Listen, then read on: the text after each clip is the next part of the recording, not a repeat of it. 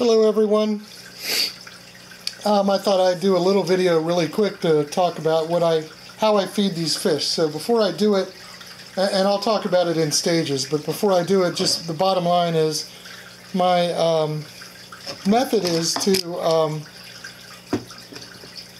make sure that I feed the minnow species first, give them a good dose. So the theory is that I can get them full enough that they won't, that I can feed the darters and have food get to the bottom of the tank. But it doesn't necessarily work out that way. All of the minnows are fat pigs and they eat a lot. You can see some of them feeding on the rocks right now, the algae on the rocks. They do that all day long. They graze on the algae. Most of the species do. Especially the dace. All of the dace and the river chub sometimes will. I've even seen the satinfin shiners grazing on it. That's one reason I don't mind algae growing in the tank. Some of it is a food source. Certain species they don't seem to like. The darters obviously are carnivorous. They don't eat algae. They eat mainly bugs and little fish in the water, invertebrates and worms and stuff like that. So what I usually do is I start off feeding flakes. I use spirulina, I guess is how you pronounce it. It's a vegetable flake. And then I use blackworm, earthworm flakes. I'm not sure if you can see them or not, but I'm going to try to show you what they look like. It's kind of hard to see, but that's the earthworm and blackworm flakes. And I bought them all from this online dealer. Here's the spirulina. It's a big package. Aquatic Foods is the company, and aquaticfoods.com. You can find them on Amazon or go to their website. I also have these pellets. The fish eat them somewhat. They don't really like them a lot. My river chub used to like the bigger pellets, which are a larger size pellet. Earthworm and blackworm sticks. But he won't eat them anymore. He eats them and spits them out. I mean, he was eating them really well for a while, and I got them specifically for him because he's a bigger fish. I thought the bigger meal, so he just eats the same thing as everybody else. But anyway, after I feed them flakes, I drop in this food's called Vibra Bites, and you can look them up online. V-I-B-R-A Bites. All the fish eat these things except for some of the darters. The greenside, my big greenside darter eats them. A couple of the other, the tessellated, there's one tessellated darter that eats them. And I think one of the other greensides eats them. The other darters tend to ingest them and spit them out, but I actually think I've seen them swallow and actually eat. They look like little tiny worms, but they're obviously prepared foods like flakes, but they sink to the bottom really well. And I try to do them as the fish are feeding on the flakes. I throw these in there, and all the fish like them. The river chub really likes them a lot. And then I follow up with either once a week I feed live blackworms to them. I use a turkey baster. So it's a really long turkey baster that reaches all the way down to the bottom of my 75-gallon tank, and I'll feed the blackworms and try to get the darters as full as I can on them, the live food, and the other fish, of course, will eat them as well. They raid them. And then I do the same thing for frozen bloodworms. At one time I was mixing in frozen brine shrimp, but these fish really don't like it, and I just don't want a lot of wasted food. Whatever I put in here, the flakes you'll see, well, they'll be gone in 5 minutes. Then when I add the Vibra Bites, they're gone in like 3 minutes. And then when I finish up with the frozen or live food, they pretty much eat it all. So, all right, so let's do the demonstration. I'm using a different camera today. This is my Olympus camera. I don't have a tripod for it or anything, and it's not as steady as the iPhone camera. My iPhone died. I ordered a new iPhone, so I won't be getting that a new phone for a couple weeks until my phone is in stock. I ordered a 13 Plus, so we'll see. It supposedly has a better camera and better resolution videos and more features. I can even do slow motion, so I'm kind of excited about that for these videos. I want to share a good quality experience for everybody about this tank and other outdoor experiences I have. Alright, so I'm going to start off feeding the flakes. Once I administer all of the food, I'll grab the camera. It'll be handheld and probably a crappy video, but at least you'll get to see the fish a little closer up. But you'll get to see the feeding frenzy. Right now I'm kind of standing in the background and they forgot that I'm here. They're kind of naturally behaving like they would while they're waiting for food in a river or when I'm not standing around the tank. So let's get to it. I'm going to start off with some flakes.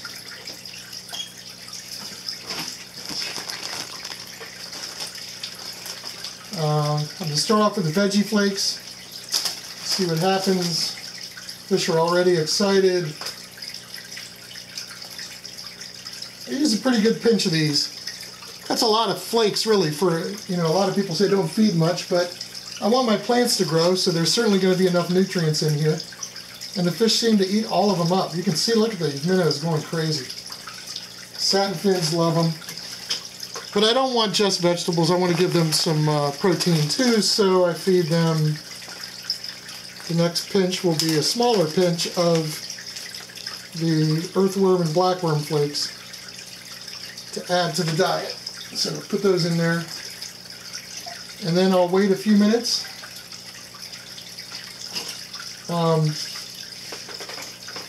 It's crazy. All the fish come out in the open and feed like, even the darters, when they're not eating this stuff, they're out excited and looking and searching. But that river chub, the fraidy cat of the tank, is the biggest fish in there, goes under the cave and hides. So, I'd probably drop some pellets in there for him and see if he'll eat them, but the first thing he did was hide under the grass when I started feeding him. I'm not even sure where he is right now. I need to bring a flashlight down here so I can do these demonstrations more effectively. So I'll redo the feeding video again in the future. I might do another one when I feed live blackworms. But yeah, sorry. I don't know where he went. He's hiding under the rocks or in the weeds somewhere. Come on, river chub. There he is. He was hiding in the weeds. All right, I'm going to drop it. Oh, he went under the rocks. Okay. I think he was more afraid of when I moved the light. So the lighting is against the back wall, and maybe that spooks him, I don't know. And it's not me. Because when I sat in this chair earlier, he was staying right in front. But I'm not going to throw these pellets are pretty good size. I'm not going to drop those in there just to go to the bottom. The other fish will peck on them and they dissolve and they eventually will eat them, but to me it seems like a waste. Alright, so he's looking for food. Let's see if I can get him to react to this. He didn't even react to it. Alright, I'll try one more. Maybe he just didn't see it.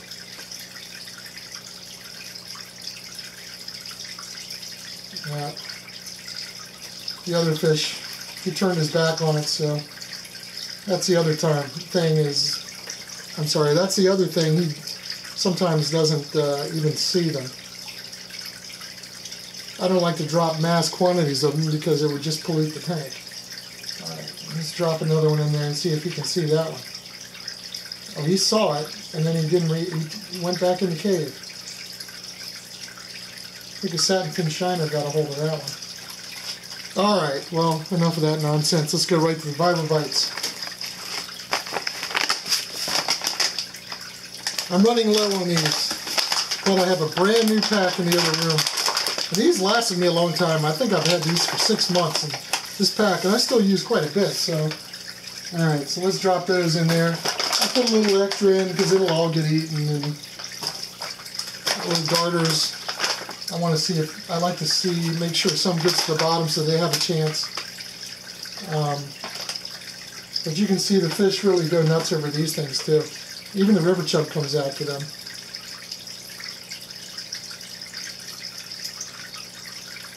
All right, I'm going to let you guys watch these fish feed while I go get my, I'm going to get some frozen bloodworms to feed them. I'll be right back.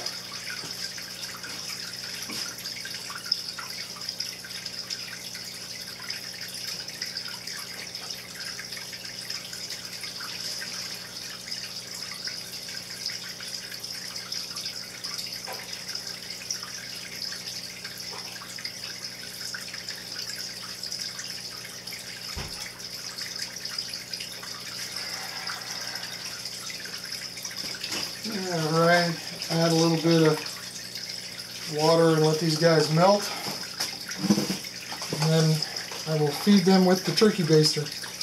And make sure the darters get fed first, and then I guess I'll give some to the river chub since he's such a fraidy cat. I do want to make sure he gets some food, because if he starts getting really hungry, he's getting big enough that he might start thinking about preying on the smaller darters. And I don't want that to happen. So far, so good. He's been a model citizen. He'll sometimes go out and chase them around a little bit, but he doesn't actually try to bite them or feed them. Not that I've seen anyway.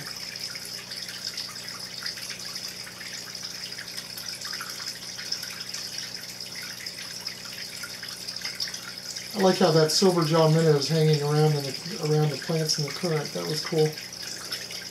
Fish really seem to like the new river stargrass. Alright, these are melted enough that I think I can go ahead and feed them.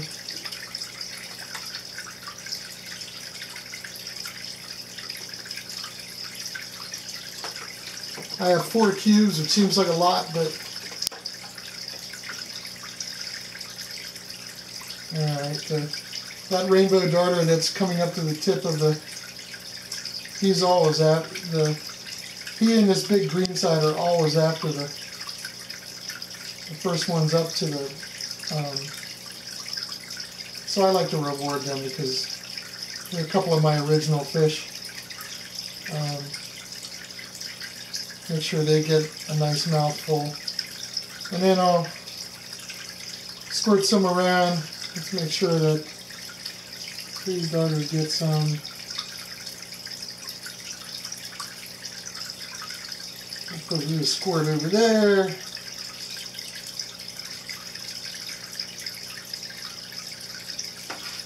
Since I put the stargrass in, boy, the current's really changed. This used to be my little feeding area where the food would kind of stabilize.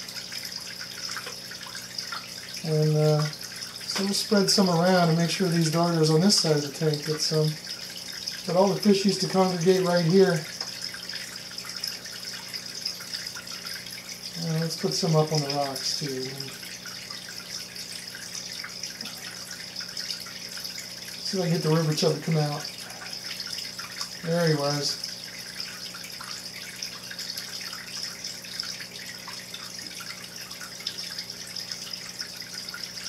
And Mr. Greenside got a good mouthful. Come on, river chub, come out again.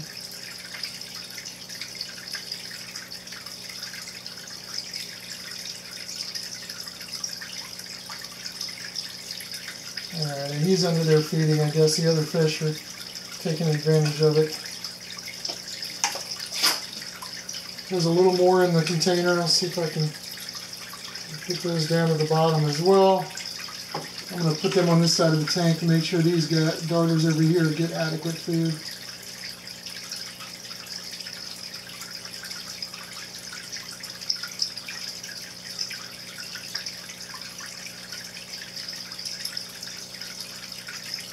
I don't know why they're hanging over there, but they're liking that stargrass, I guess. Last thing I do, make sure I get all the food out of the, get some water in the turkey baster, and clean it out. Make sure all the food's out of there and into the tank. I don't want food to die in here and create problems. And then there's always residual amount of food that's sitting in my container. Alright, that's done with the feeding. I'm going to remove the lights, close the lids. And let's just sit back and enjoy them for a little bit.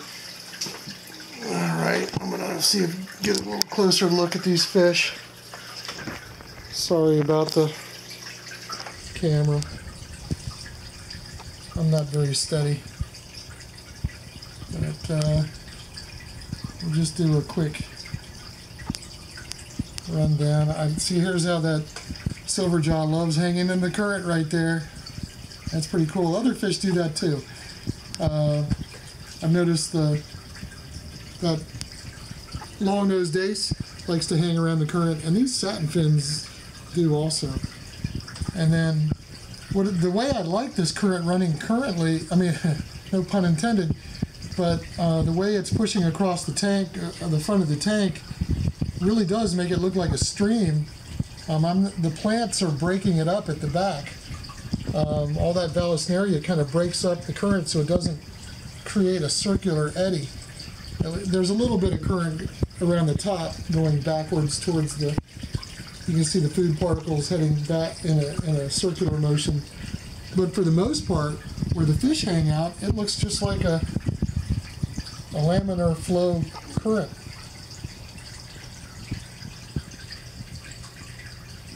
And down under these roots, the Vallisneria jungle. There's a couple darters hanging around in there. There's a fantail darter back there. A couple tessellated darters. They tend to like this end of the tank. The green sides like the middle of the tank. If we're talking darters, there's Mr. Big Green Side. It's about 6 inches long. And then the rainbow darters pretty much go everywhere. Often you'll see the rainbow darters and the fantails up and around the rocks looking for eggs that the satin fins are laying. And then here's some darters and other fish hunting the morsels of food that I've placed up in the front.